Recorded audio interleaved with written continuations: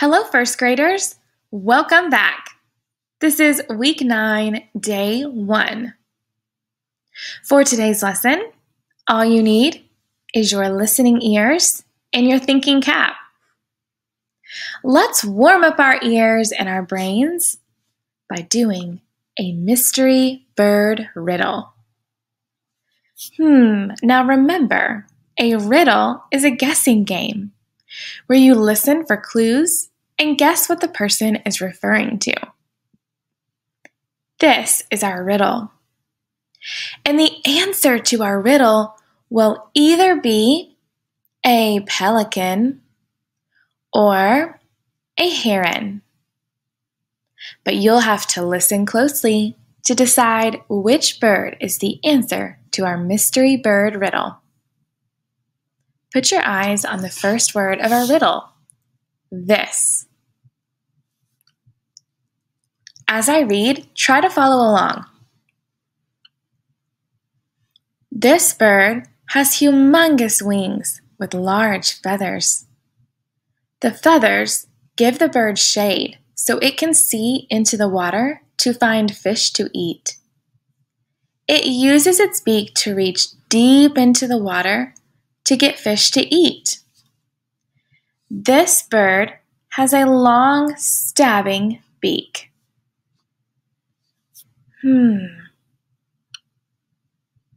Let's go through that again.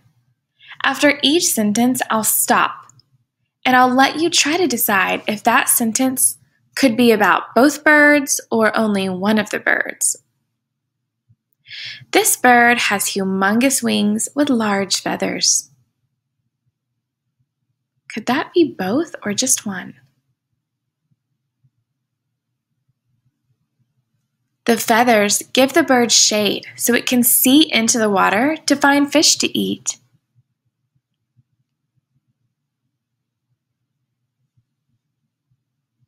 It uses its beak to reach deep into the water to get fish to eat. Now this last sentence is really important. This bird has a long, stabbing beak. I'll give you a moment to think about whether we're talking about the pelican or the heron.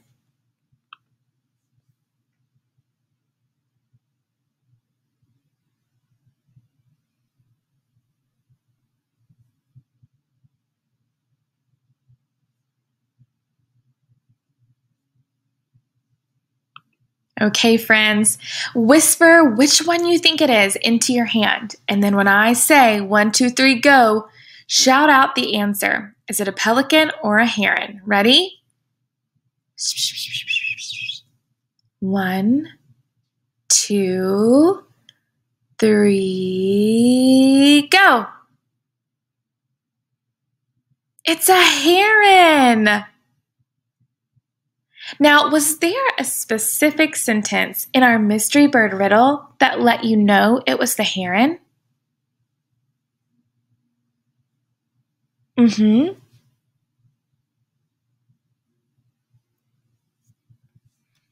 I found that the last sentence that says, this bird has a long stabbing beak, that sentence really told me that it was the heron. Look at the end of the heron's beak.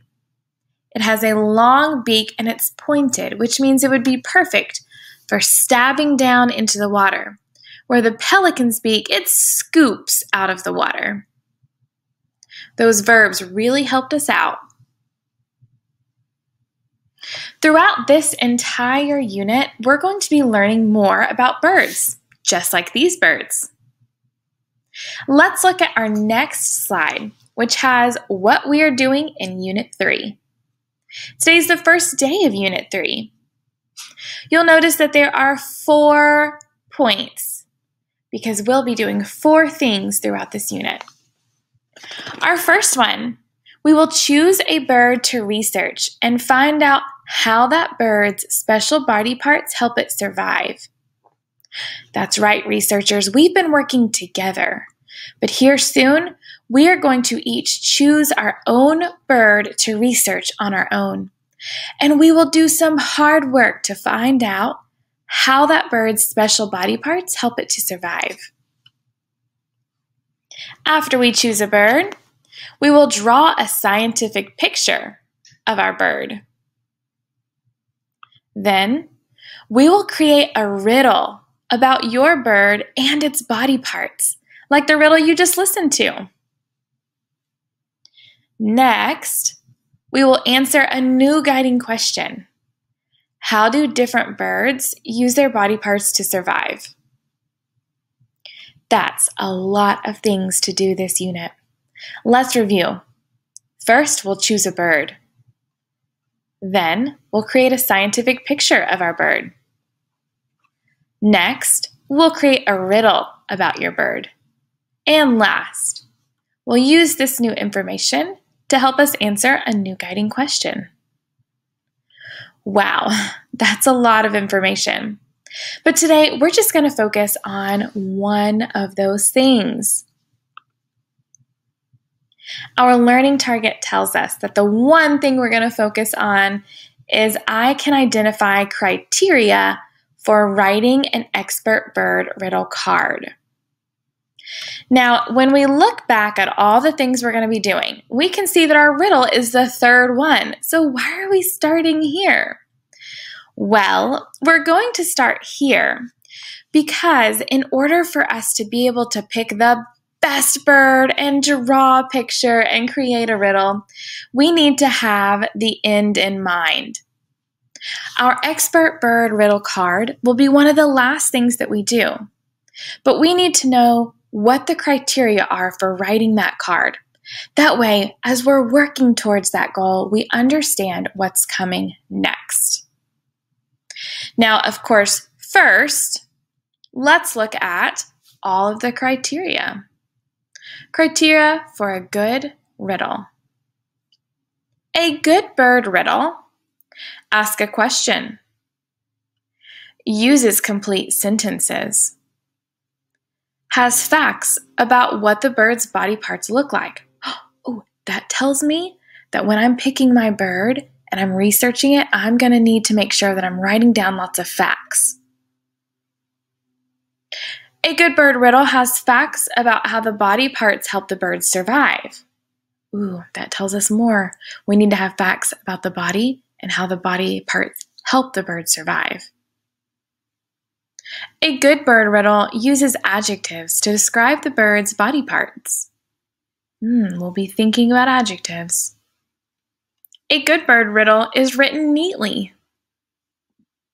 A good bird riddle has correct spelling, capitalization, and punctuation. Now, these are all of the things that make a good bird riddle, which means that along the way, we need to keep all of these things in mind because we know that we're going to have to make a riddle at some point during Unit 3. Read the criteria for the good riddle as you see each arrow pop up. Ask a question. You read this one. Good.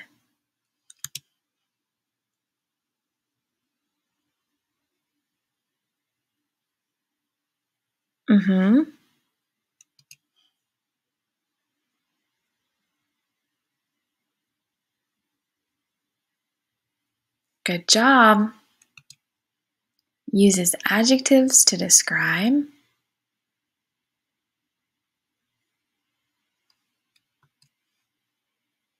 Written neatly. And our last one has correct spelling, capitalization, punctuation. Good job. Now that we have an understanding of what we need to do, which is the criteria, to write our expert bird riddle card, we are ready to start at the beginning and choose our bird. Your teacher will give you access to the National Geographic Kids' Little Kids' First Big Book of Birds. You'll go through this text to see if you can find your favorite bird. a bird that you will research, and eventually you'll create an expert bird riddle card about that bird. Thank you for joining me today and digging into all the things we need to do to create our expert bird riddle card. I'll see you next time. Bye, friends.